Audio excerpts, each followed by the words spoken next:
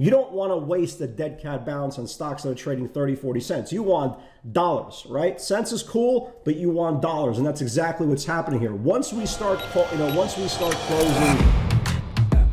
Welcome to AccessATrader, the #1 community for those who are committed to taking control of their trading in order to achieve success, profitability, and longevity. Thank you for joining us. Here's Dan Shapiro to help you find your edge, master your process, and own your future.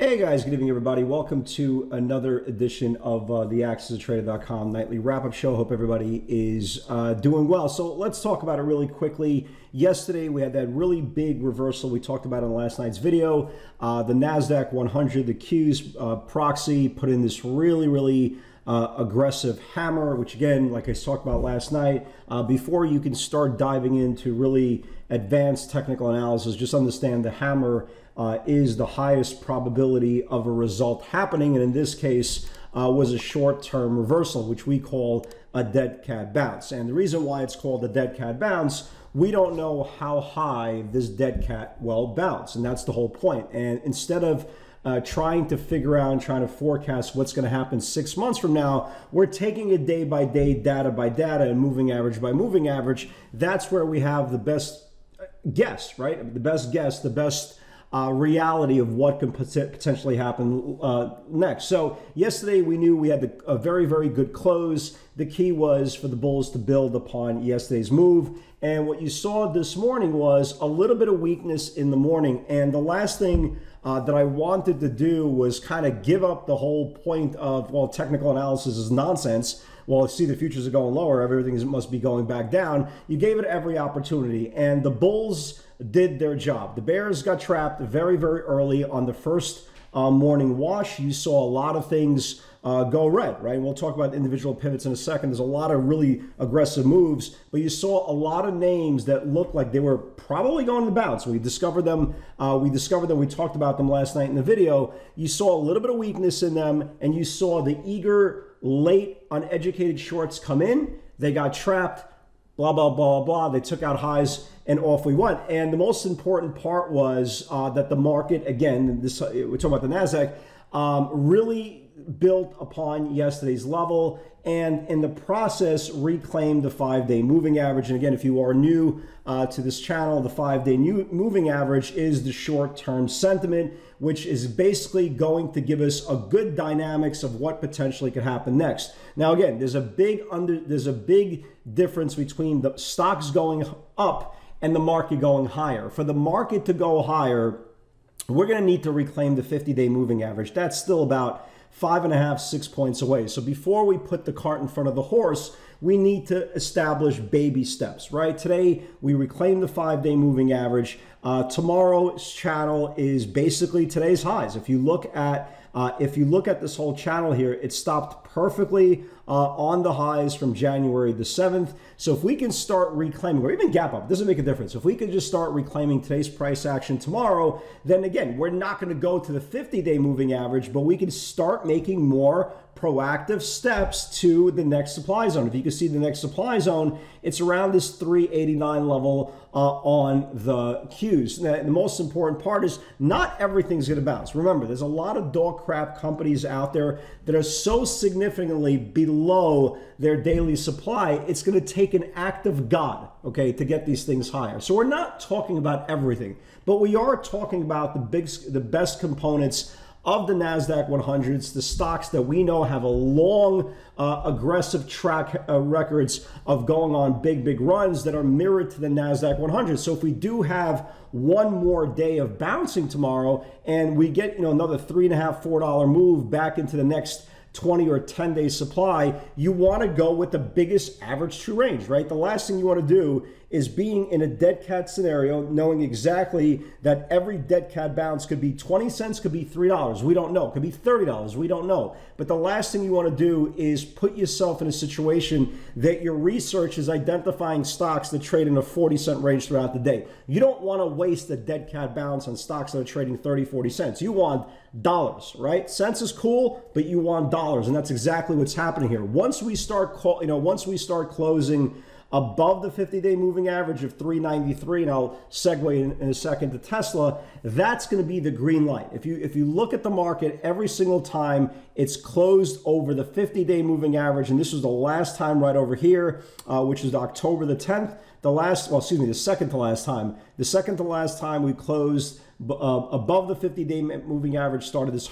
amazing run. And the last time we closed over the 50-day moving average was December 21st. And look what we did. All we did was the Qs went from 390 to 405 in 4 days. So that's how important that 50-day is. Like I said, we're not putting the cart in front of the horse. Baby steps just for the bulls to prove that we are going to get there. If you look at the SPYs had a nice day. They reclaimed, right? They reclaimed this whole channel. They also reclaimed the 5-day moving average. If we can confirm today, we could get a push into the 10-day, roughly 472, and that would equal roughly 4738 on the SPX. So again, both levels need to confirm today's price action. Obviously, we would love to see any type of weakness again tomorrow get swallowed up. The last thing we want to do is get a gap up into the next supply zone. That will make things a big mess. So for example,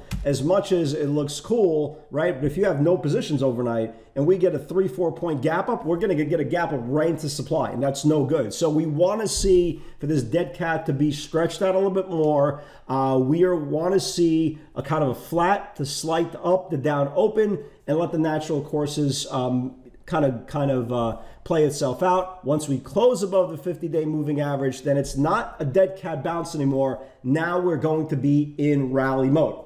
Baby steps. That's all we're talking about, baby steps. So we talked about the dead cat bounce. We got the dead cat bounce. We know what has to happen next. And the most important part, like I said a few minutes ago, we want to make an actionable trading list, not a watch list. You don't want to sit there and watch stocks that are nowhere near prices you want to trade. You want to have an actionable trading list that has a big average true range and will mirror the performance of the NASDAQ 100. And if you can get that and identify, that's when you could, again, make hay of a day to bounce. So let's talk about some names. Actually, let's go through the feed first. Talk about today's day. Again, very aggressive action today. A lot of these names we've talked about either on the weekend update or even last night in the video. So let's talk about them. Lucid, right? We talked about Lucid last night. 4330 needs to build. A bunch of near-term 44, 45 short-term expiration calls.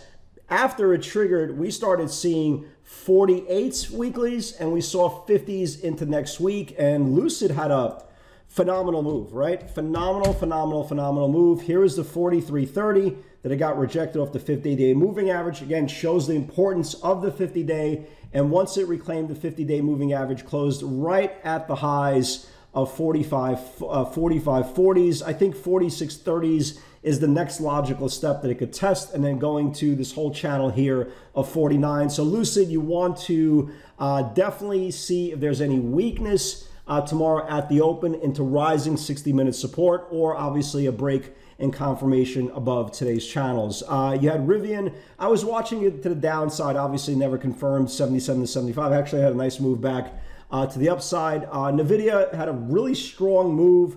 They came for the 280 calls mid-morning. 274.80, 275 needs to build. Here is NVIDIA, right? So here's NVIDIA.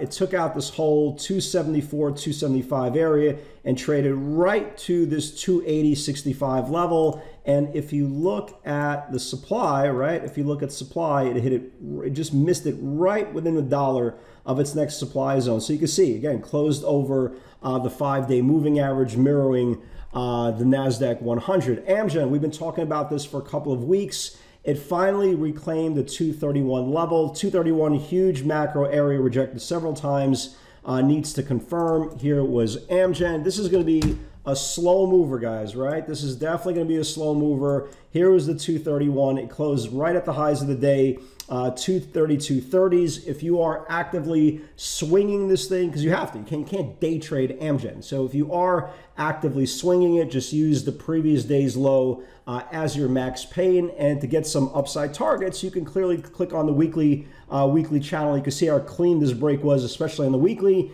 Then you got 237s coming up and 244s, and obviously any close above 244, it could stretch into a really, really aggressive area. So nice move so far, initial move on Amgen, but it looks higher if we could confirm prices tomorrow. AMD had a nice move. They got upgraded today, 135.30, rejected 2 times. If the bulls rally, this needs to build. Here was AMD. Right, here was AMD. So here is the 35.30s. You see this whole area here, right? Here's the 35.30s. It started building, traded up to the 38s. Amazon had a big move today, 32.55, 32.60 needs to build. Here was Amazon. We talked about that ferocious hammer it put in yesterday, and you could see had a big move. Took out this 32.60, traded all the way up to 33.27, which is the 10-day supply. Obviously, it needs to confirm that 10-day supply to get into the 33.60s, next spot area. Okay, this is the Antichrist, okay? There's certain stocks that have your number, okay? I've traded Alibaba, let's just say 1,000 times. It's not, nowhere close. But let's just say for dramatic effects, okay, I've traded Alibaba 1,000 times. I think I've made money in Alibaba twice. Before even the trade pivoted, I said, you know what, I'm gonna lose money in Alibaba. But you know what?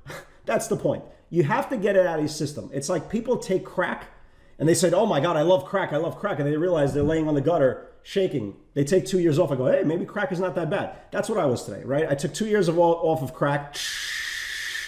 Little kids leave the room. Big kids leave the room as well, right? I looked at 134. It looked good. They were coming for the 134, 140. I said, let me get it out of my system, right? I know I'm going to lose money on this thing, but let me get it out of my system. This thing is this straight up Antichrist. If you have a picture in the dictionary for Antichrist, you're going to see Lucifer, which is my mother-in-law, and you're going to see Alibaba. That's it. This is the Antichrist. I donated 50 cents to the trade. That's all I wanted to donate. Here's the 50 cents. I hope somebody who bought the stock from me has a lovely time in Cancun on spring break. I hope you catch chlamydia, because that's what you deserve for owning this piece of, it's not, but the stock sucks. Moving along, do not trade list. So Lucid, big move, 45 on deck, 46.30s as we talked about. Next stop, DWAC. Guys, congratulations. This was not my thing, right? I don't trade this crap, but DWAC, 60, 50, 62, big numbers. If they start building, this thing can move.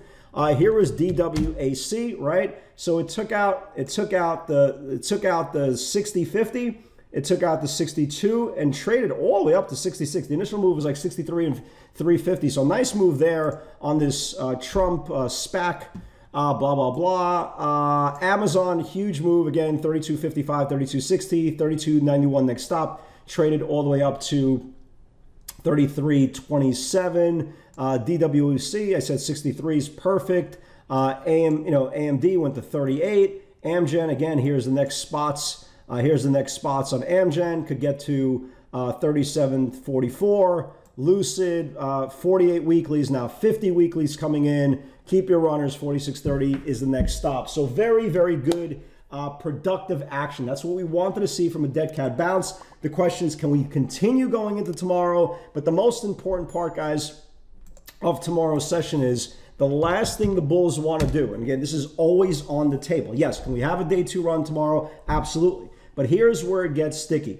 If we close below back, right? Say, for example, we open up tomorrow, we get rejected, everything starts selling off. If we get rejected off the top of the range here and close below the 5-day moving average, the narrative will change. My voice and everything that I'm thinking will change right back to the downside, because that 5-day over bullish, under bearish, and tomorrow the bulls need to maintain over today's levels. Let me give you guys some ideas that I like for tomorrow. Watch Boeing. Maybe it still needs a couple of days, but it's getting very, very close to this top of the 150-day moving average. Keep an eye on this thing for a couple of days. If the market continues tomorrow, I like Microsoft. As you can see here, Microsoft got rejected back-to-back times in the same channel on the 5-day. So if Microsoft reclaims the 5-day moving average, you know, has some room up. So definitely keep an eye on Microsoft. Ford, I've been talking about Ford for a couple of days. You know, it's just flagging here. If it could just start attacking the top of the channel here, could be interesting. And Illumina, look at Illumina. Illumina had an incredible move today. Keep an eye on this thing for any weakness into rising 60-minute support or a confirmation of today's channels. Guys, have a great night, everybody. God bless. Hope everybody stays happy and healthy and strong. And with God's help, all this COVID mess will be behind us one day, and we will all be happy. The prettiest girl at the ball. Guys, have a great night. God bless.